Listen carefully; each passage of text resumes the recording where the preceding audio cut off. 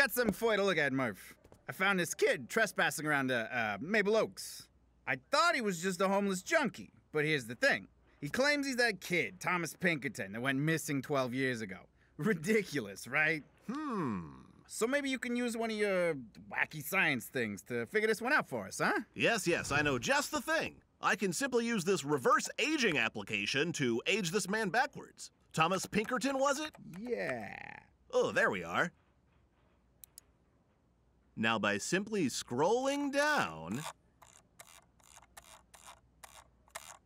is this the missing kid? It is. Wow. Get him cleaned up. Astounding technology. It ages anyone backwards? Yes, sir. State of the art. Hey, put the chief into it. All right.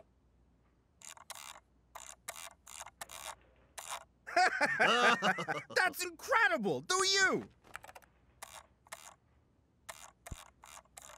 Ha! Look at this stud. I know. Okay, your turn. Let me put you in. Nah, don't put me in. Come on, it's only fair. No, seriously, don't.